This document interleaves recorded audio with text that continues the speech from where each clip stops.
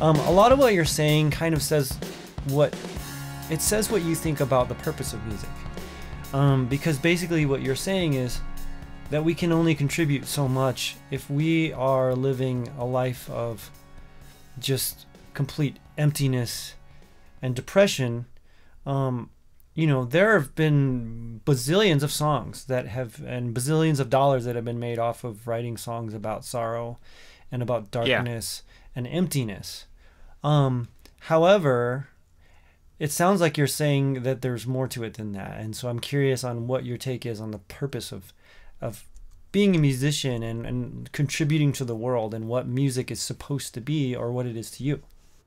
Yeah, and I've thought about this quite a bit. And part of this is I wouldn't ever want anyone to listen to this and think like he's cracked the code or he's figured it out, because I still feel like I have no idea like the answer to this. But for a long, long time, I've had a goal of creating music that helps people. And a lot of times if you think about that phrase, you might think like, oh, hey, buy my new song on iTunes and I'm going to donate the money to, build a well for clean water. And I think that kind of stuff is awesome.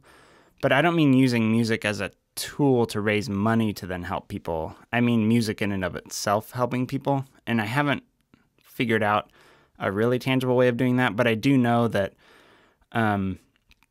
music can make you think or feel something. It can make you laugh or cry or feel at peace. And I think that by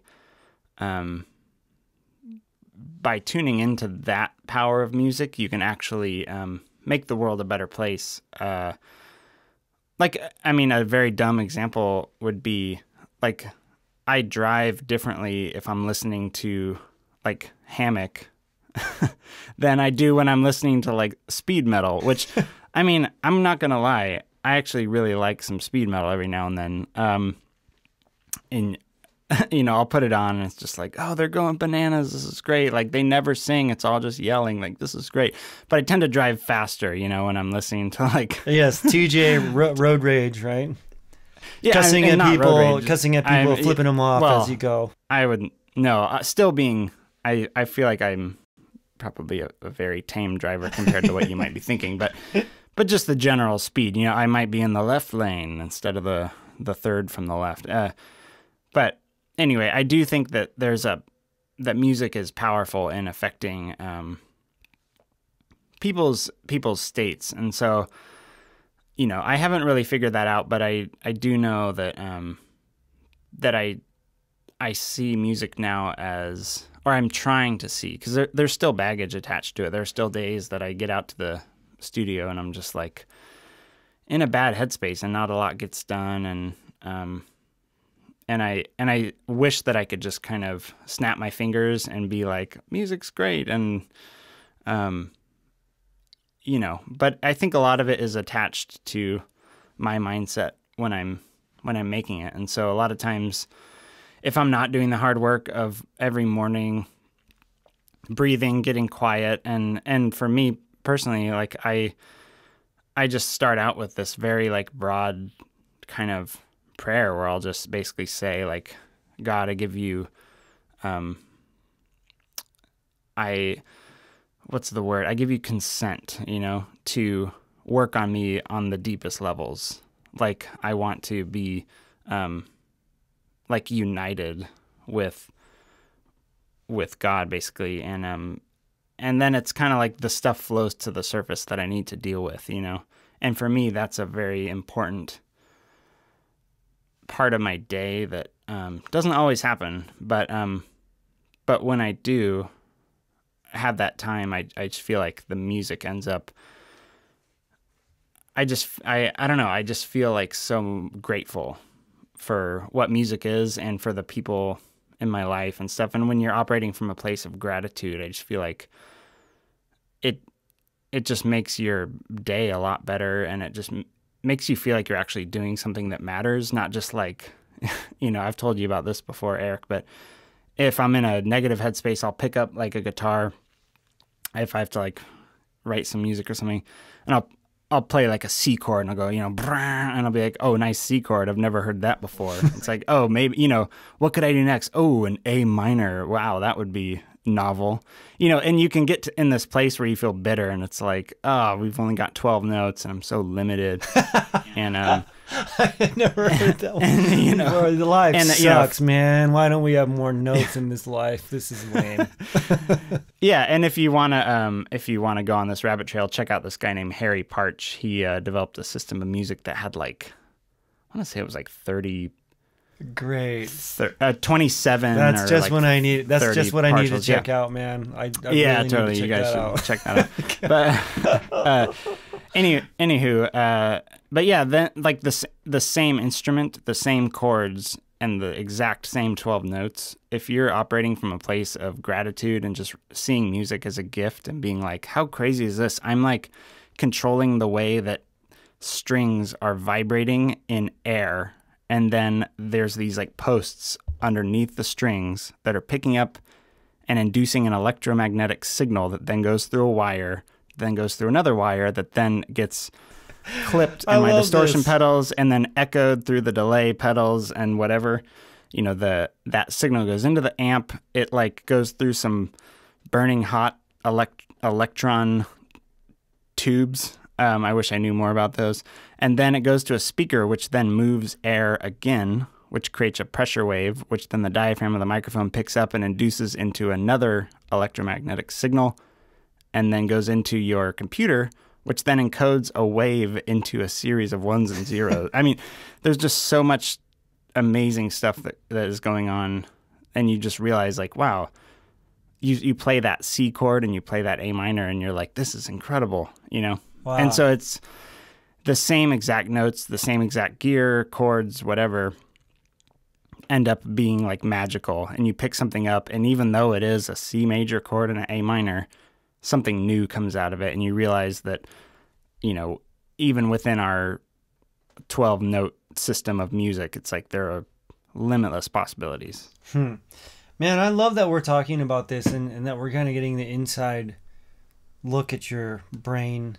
But not just your brain, but your approach to music, because I think, we expose things like the technical aspect of, how do you do that? Well, I use this gear and I do this kind of thing with this kind of guitar, and well, this is the brand, and all this stuff. But that is so little about what creativity is about. And whether you're a painter or a graphic artist or a musician, 90% or more of it is really about you as a person and what's coming out of you, and about your state of being as you're creating and your purpose in it. And I love what we're talking about, that this is a part of our lives. And I love that you have you talk about what, not understanding the process, not understanding how making music can affect somebody. And I don't think you ever will. I don't think our purpose is to understand it. And I think that's the mystery and the beauty of music and art, is that you just do it with an intentionality to heal someone, or to be light to someone. Yeah. Or to lift someone's spirits. And you don't know exactly how to do that, and I don't think you ever will. You just somehow, that's what comes out of you if that's the place that you are in. And I had an experience once where I played a gig, and this guy who's just an awesome friend and fan came to me and said, you probably don't know this, but you saved my life. And I was just like, what are you talking about? I've never saved anybody's life before.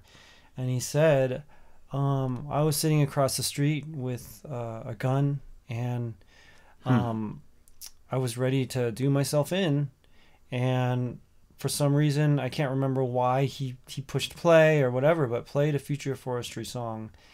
And he said he decided at that moment that was not where he was supposed to be, and somehow it lifted him out of that. And that was an experience that I'll never forget, because I didn't, when I wrote, I'm not even sure what song he was listening to, but I didn't, obviously I've never written a song to stop somebody from suicide. And yet somehow the song had a power in it to to bring somebody out of that place. And so I'll never know how that works, but I will always continue to strive to make music like that. And so I really appreciate having a friend in you and somebody who's kind of walked the path and seen kind of the darker and the brighter side of things. Not meaning to quote the Traveler song. Traveler song. If you travel here, you will feel it all, the brightest and the darkest. But we kind of have in our travels together, and I really appreciate sharing that together. Yeah, likewise. It is pretty crazy to think about the ripple effect that music can have, because once you get it out there, it's like you have no idea what it's doing, you know? Like it could be on in the background while people are like yelling at each other. I mean, I hadn't thought of it like that negative. way, but yeah. that's true. I'm sure that's happened many times. You're like, if you find her, I can't believe you bought that thing on eBay, you know. Or, you know, it could be like literally saving someone's life. And I think that's the cool thing about it. There's like an exponential quality to it, you know, where you put something out in the world and you kind of let it go and you're like, I don't know. There's something really cool about not knowing what's going on. Absolutely. Involving your music. Yeah, it's almost like I don't want to know, man. I just want to be a part of the process and just keep creating. But TJ, thank you so much for sharing your life and the creative process, and thank you for your friendship and for doing this first interview with me. I really, really appreciate it. Yeah, thanks for having me on, and right back at you. I hope we didn't blow up anybody's speakers. If you leave, I'll still be close to you.